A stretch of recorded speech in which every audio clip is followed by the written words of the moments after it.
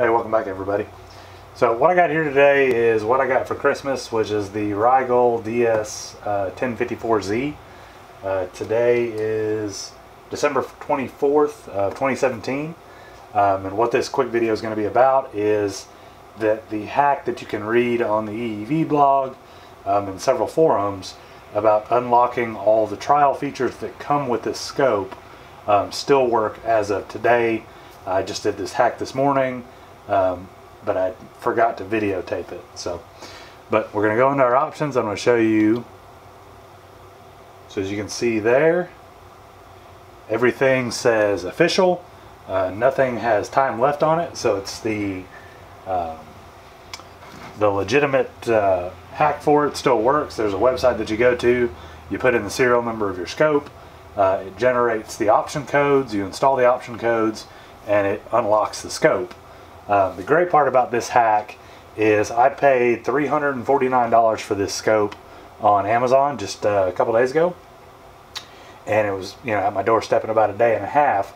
But this $350 scope has now been converted to, I believe it's the DS1031, I believe.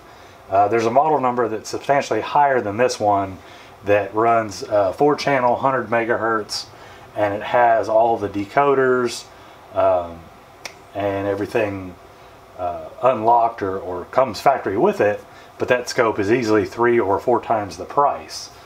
So what this does, it allows you to get a entry-level scope and then upgrade it to something kind of a mid-level scope that you can use for a variety of things.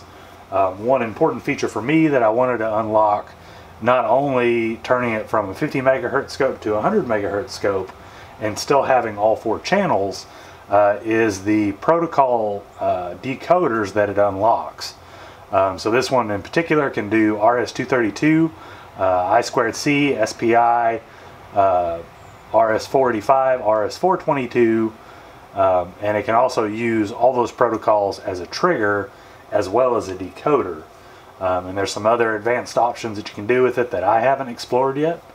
One other hack that this, or one other feature that this hack unlocks beyond removing all the time constraints on all the options for this scope, which I think come from the factory with like 34 hours or something, is increasing the deep memory storage volume.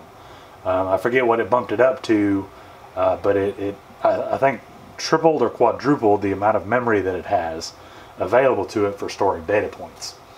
So that's my quick video. I just wanted to let everybody know who's still interested in buying this scope that as of December 24th of 2017, this hack still works. So if you're interested in buying this scope, you can pick it up on Amazon or eBay, but the part number is a Rigol DS1054Z. Until then, we'll see you next time.